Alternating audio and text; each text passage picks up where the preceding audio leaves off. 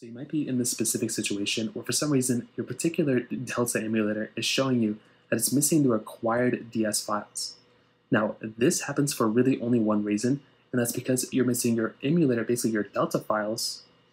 You're basically missing your BIOS files inside of your Delta emulator. So if you go into your main Delta page, if you go into your settings in the top left corner, if you just go and scroll down a little bit, you'll see at the very bottom there's going to be a little core settings option right here. You're going to go and tap onto the Nintendo DS option here. You're going to see a couple things that come up.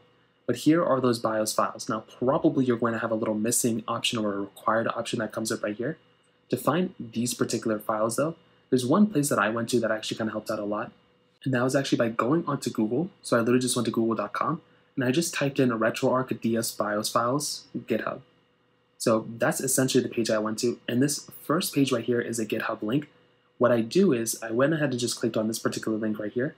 And there's a particular folder in this particular file that basically will show you essentially inside of this particular link, there's a particular file out here that's the Nintendo DS one. And what you're going to want to do is you want to click into here and find the Nintendo DS one. So there should be one somewhere here. So you can see right here, there's GameCube, whatever. But then here's the DS one. What you want to do is you want to tap into the DS one right here. What's going to happen is it's going to go and bring you into this page. What we're going to want to do is you want to find these three files. So you can either tap into them and click on them, or what you can also do is you can just go ahead and click on just like one file like so. And then when you have this file up, you can click on the three dots right here and then tap on download. And you want to download all these files. So download those three files, the BIOS 7, BIOS 9, and then firmware.bin. So again, just do that exactly the same thing for these other files right here. And then what you're going to want to do there is you basically just want to make your way back into your, the Delta emulator like this. You want to click onto each individual file.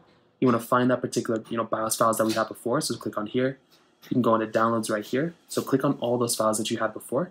And all you're really going to have to do is just essentially find that file, bring it in. And that's really all you're going to have to do. It really is that basic. And again, just rinse and repeat with all those other files right here. And that's essentially all you're going to have to do. And then that error will basically be fixed. If you have any other thoughts or questions, let me know in the comment section below. Hit the like button, that will mean so much, but definitely hit that subscribe button.